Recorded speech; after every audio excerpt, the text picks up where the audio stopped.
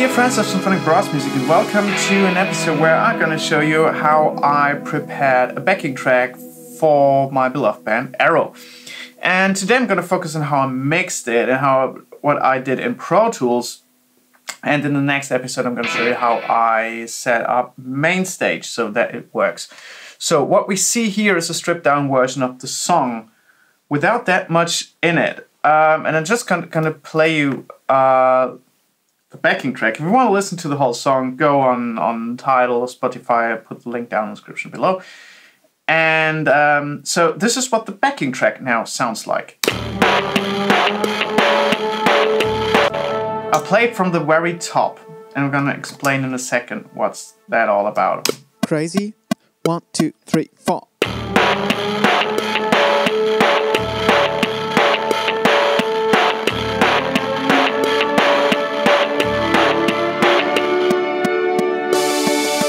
Crazy in love, I've been crazy enough to fall in love with you. I know.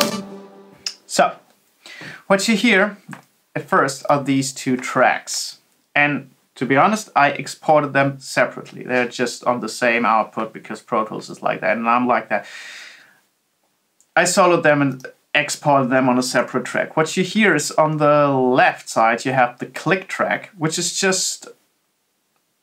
Yeah, I made the click track as an audio track. It's just the click from Pro Tools as an audio track. And what you see down here is me saying the name of the song and then 1, 2, 3, 4, and I actually quantized that to be exactly on time. So and these are two separate tracks. So there's the stereo track of all the backing instruments and this. And this stereo track is only going to the drummer's mixer, and if someone wants it, to in-ear monitoring for guitar, bass, whoever wants it, if someone wants it. And this is just so that the guys know which track we're on and have a count in, and don't have to concentrate if they miss something. They just hear 3, 4, and they know the song starts, and it's not confusing, and they don't have to count. If they want at some point have something later on, like bridge, then I would implementate that in bridge 2, 3, 4, or something like that. Just how they like it. Currently, it's just the name of the song, 1, 2, 3, 4, and then the song starts. So what the drummer gets as a click track is this. Crazy. 1, 2, 3, 4. And he gets that on separate tracks, so he can change the volume on the mixer as it's left and right. So, and then the rest is the instrumental without everything we have on stage. The intro drums, I want to have it like that, so the drummer is not playing that, but that's actually coming from the backing track, including the bass synth and the siren synth. And then we just said, okay, we want to have the backing vocals in there. And everything else is played by the band. And actually see some synths are grayed out because I thought I don't need them.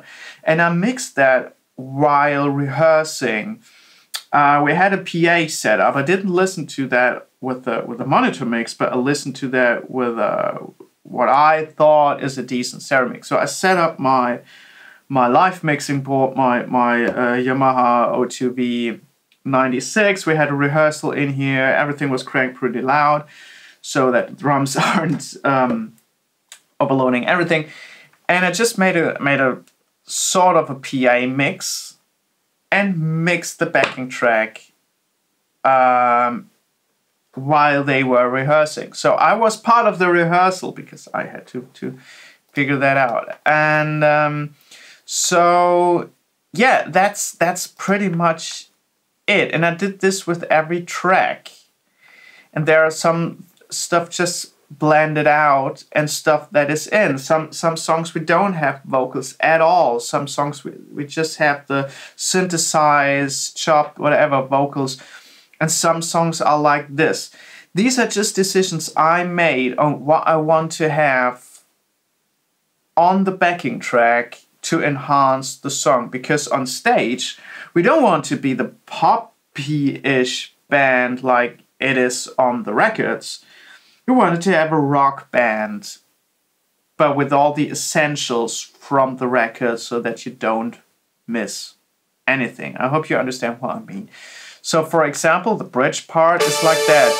Crazy love, crazy love, crazy enough. And she's singing over it. Crazy enough, crazy enough. Crazy enough, crazy enough. There are guitars playing, she's singing over it. Oh, it's not playing, it's bass and drums. It's just coming in the loud. Crazy.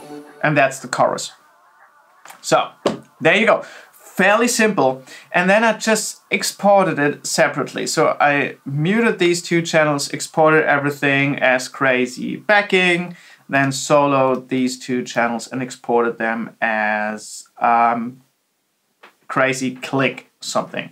And then put them over to main stage, and that's a new episode. So thank you very much for watching. If you like that type of things, I want to do a bit more tutorial-ish things, but I try my very best. If you want to see more of this, hit that subscribe button, leave a like, and if you have any particular questions about audio engineering or the life as an audio engineer, just leave a comment down below. Thanks very, very much for watching. See you soon. Bye.